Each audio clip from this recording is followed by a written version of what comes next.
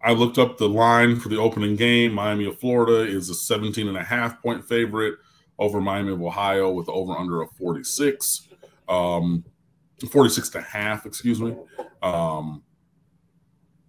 I think if the Miami Hurricanes are to have the season that they desire, you need to hit that and, cover that and hit the over on that.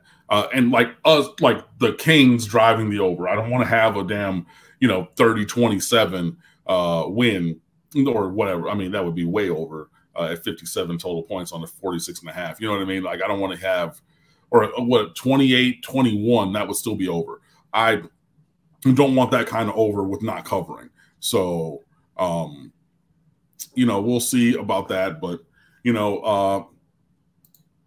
not going to go through the entire schedule, man. But I'm still going to stick with 7-5. Prove me wrong, but Miami has 7 home games and 5 road games this season.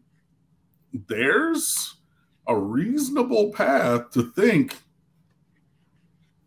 8 or 9 wins. And I was having a conversation with a couple different friends on that point today.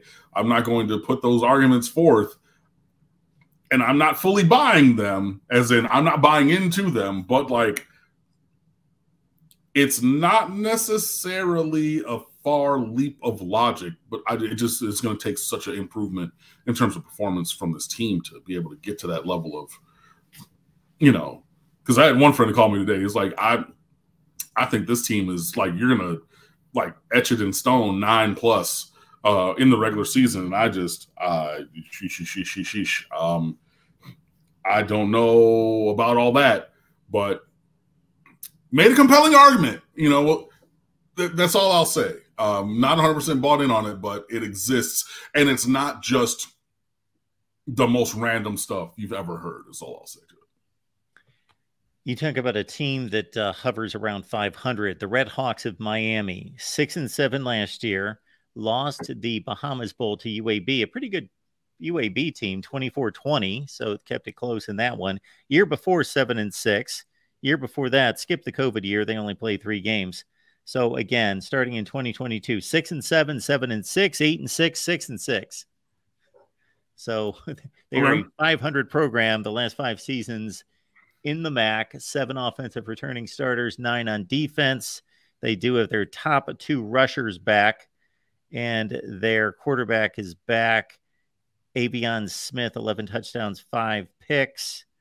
And their second leading receiver, although their top receiver had by far the most catches last season. So a quick thumbnail on Miami. I think most of us are a bit void on our Miami of Ohio. At least I am. I'll admit myself. They're down the list in regards to my study efforts for the preparation of the 23 season. Absolutely. All I remember is that the rapper Plies, he played college football at Miami of Ohio before starting his rap career. That's the fun fact, singular, that I have about the Miami Redhawks. So yeah, I have a more conventional fun fact, not anywhere close to that nuance there, but I'm sure you're familiar with soon to be Hall of Fame quarterback from Miami of Ohio from the 2004 NFL draft. Indeed, Ben Roethlisberger. Yes. Who my cousin wanted to put him into the old NCAA video game, but you did not have the length of letters character limit for his last name. So my cousin named him Ben Roth, R-O-T-H, as his created player for a recruit going into NCAA whatever year, 05, 06, 07, whatever year it was that he did that.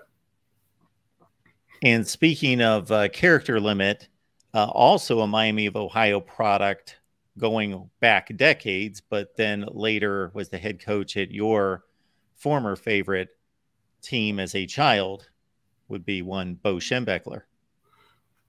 Indeed, Bo. Yes, and Schembechler Hall, still there on the campus of the University of Michigan in Ann Arbor. That's all I've got. Travis Prentice, who carried the mail for the Cleveland Browns for a few seasons, was a running back product from Miami of Ohio. That's what I've got.